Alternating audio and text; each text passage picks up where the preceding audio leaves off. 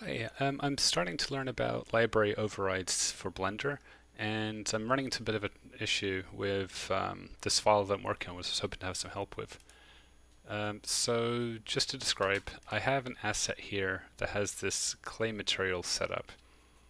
Right now, this is local to the scene, so this isn't a linked material, but what I want to be able to control when I eventually link it in is to be able to have this mapping so that I can change like the scale of this material that I've got assigned here.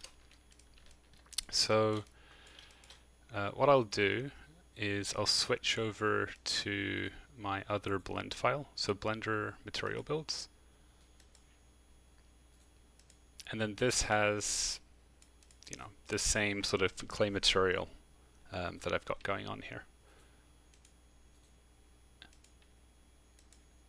And then if I go back to the asset that I'm working on, so instead of using this, I'm going to link this material. So that's that Blender file that was showing you earlier.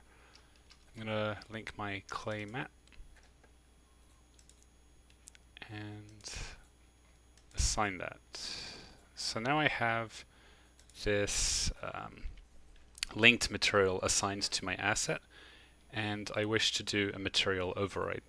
So I'm going to go down to Blender file here, jump down to materials, right click on clay mat, and add a library override. Okay, and so that allows me to edit some of the features here. And the problem that I'm running into is if I change something here, so I'll change the metallic from 0 to 1, I can do that, but if I then save the file and reload it, it gives me this little message here, and it resets my value back from 1 to what it originally was. So this is the value that came from the linked library. Same thing here, if I were to remove the base color, hit save, and then reload it, it's just going to revert to whatever the linked file was. And as said, what I eventually want to do with this is to have that sort of mapping node here so that I can alter the scale of my my textures.